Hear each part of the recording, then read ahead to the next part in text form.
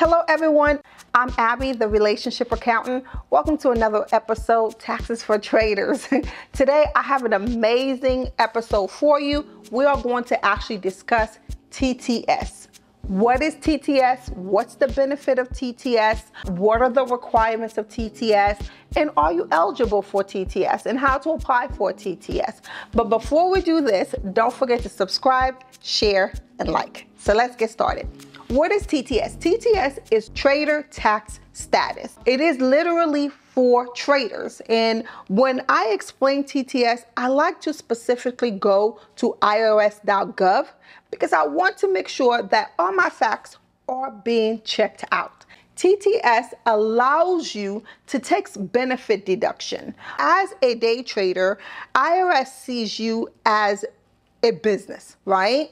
Even though, yes, you may not have an EIN, but as a day trader, if trading is what brings food to the table, if you are a full-time trader, IRS says, listen, why don't we give these individuals benefit deductions, business deductions? Now, I do want you to know that TTS is based on court cases. It is not a law. It is not a credit. It is not a deduction. It is based on a past court cases that they came up with a list of requirements in order for you to be eligible for TTS as a trader. So let's look at those requirements. So what the benefit of TTS is, it allows you to take a benefit deduction, which you can qualify for at the end of the year. So at the end of the year, you would pull up your financial report from your brokerage, you would pull up your trading journal, you would make sure that those requirements are aligned with how you have been trading throughout the year. So those requirements are consist of averaging 4 hours per day trading, include researching. So that could be you being in TradingView, reviewing your technicals, you being in Yahoo Finance, you looking at your fundamentals, you reviewing that stock P&L, reviewing that company. That's also included in the 4 hours. You also have to trade 720 trades per year. That's about 3 to 4 trades a day. And this is why it's so important that this benefits for full-time traders, not investors, not individuals that trade as a hobby, not someone that's in the stock market once a month or once a year. These are for full-time traders, all right? So you need to trade about 720 trades per year. Your trades need to be daily, weekly, and your trades need to be under 30 days. So let's go directly to IRS. What does IRS says? IRS says there's special rules that apply if you're a trader in securities in the business of buying, selling security for your own account. Now, the law considers this to be a business. IRS states that if the nature of your trading activity is not considered a business, then you're not a trader. You are an investor. So IRS is literally speaking to traders. So IRS is saying in the business of buying and selling security for your account, the law considers this to be a business, even though a trader doesn't maintain an inventory and doesn't have customer. So to be considered this to be a business, you need to be engaged in a business as a trader in securities. So that means that if you are going to open an LLC to trade, it needs to be specifically for trading. So you can't have your e-commerce business and trade under it, or your trucking company. You guys hear that? Do not take your trucking LLC and start trading under. So IRS says it needs to be specifically for trading. You must meet those following conditions. Now, those following conditions, IRS says, you must seek to profit from a daily market movement in the prices of securities and not from dividends, interest, or capital appreciation. Okay? Your activities must be substantial. Okay? Meaning your trades you need to have a good amount of trades. It can't be just one trade a week. No, you need to be trading daily. And you must carry on the activity with continually and regularity, meaning you need to be in the stock market regularly. Okay, so now the following facts and circumstances should be considered and determine if your activity in a security trading business. Here what IRS state. Typically holding periods for security bought and sold. The frequency and dollar amount of your trades during the year. So, can my trading account be a $200 account and an LLC? No, you need to be a profitable trader. So again, I'm not talking about someone that trades once a year or once a week or once a month. You need to be a profitable trader. This is why I had answered the question, if I'm not profitable, should I be trading under an entity? And the answer was no. All right. So IRS says you need the frequency and dollar amount of your trading during the year. The extent to which you pursue the activity to produce income for a livelihood. So what does IRS is saying here? IRS is saying this brings food to your table. This what you do for a living. You are a full-time trader. So when someone asks you, what do you do for a living? You say, I'm a trader. I'm a full-time trader. This is what I was talking about. And also the amount of time you devote to the activity.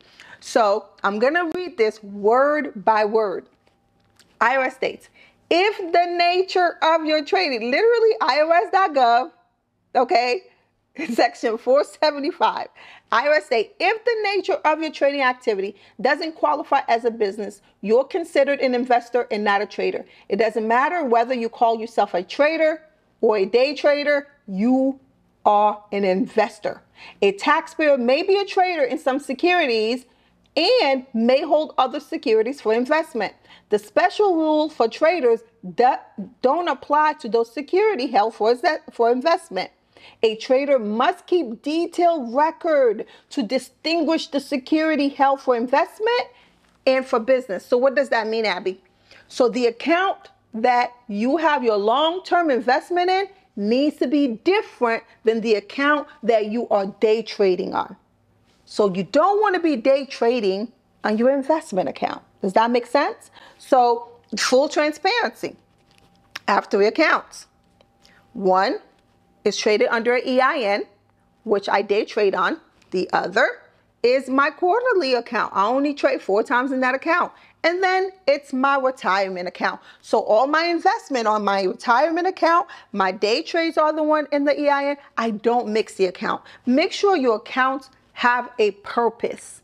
Okay? So IRS literally strictly say, don't mix them. All right?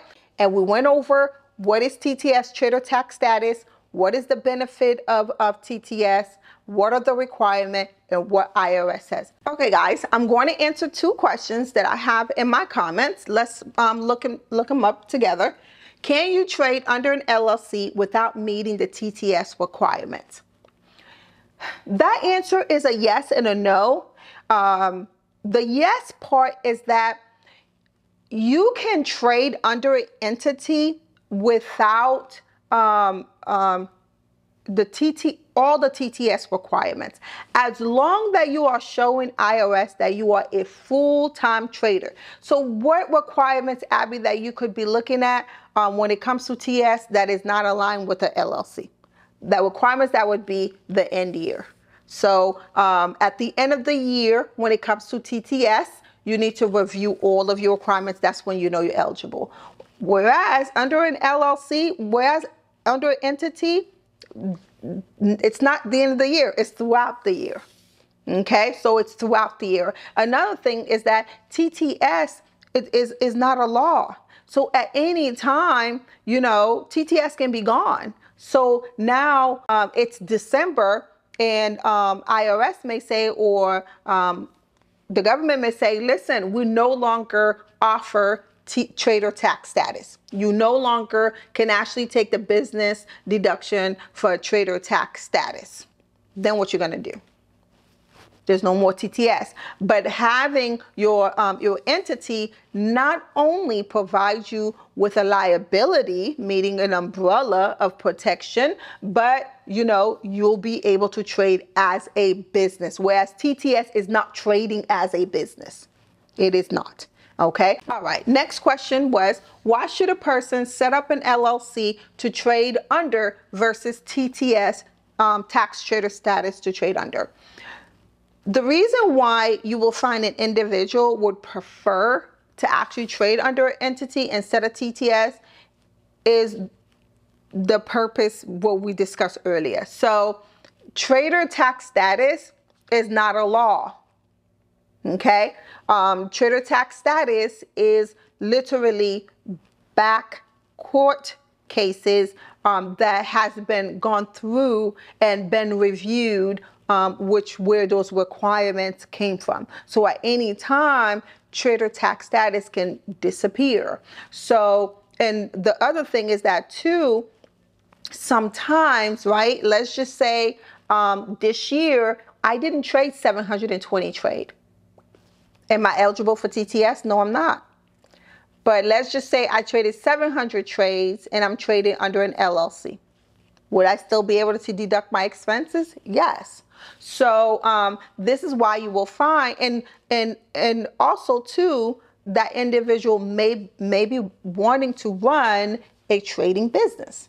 They want an entity. That's their livelihood of living. This is what they do for a living. So those are the reason why you would find someone would probably want to set up an LLC to trade under instead of TTS, and vice versa. You may find someone that wants to trade under TTS but don't want to have an entity. That person simply is saying, listen, I do not want to run a business. You know, if this year I did everything that I was supposed to do under the TTS requirement, then I want those benefits. Is one option better than the other? Not necessarily. Just know that you do have those options and you can take advantage of either or of them. Okay, I hope I answered both of those questions for you guys. If you do have any other questions, don't hesitate in the comment, drop them down, and I will definitely either do a video about it or I will respond to you. Now remember, if anything anyone says to you regarding taxation, regarding accounting, regarding trading, taxes when it comes to trade, always do your fact check. Go to irs.gov, read those publications. Okay, guys? I'll see you next time. I hope this was helpful.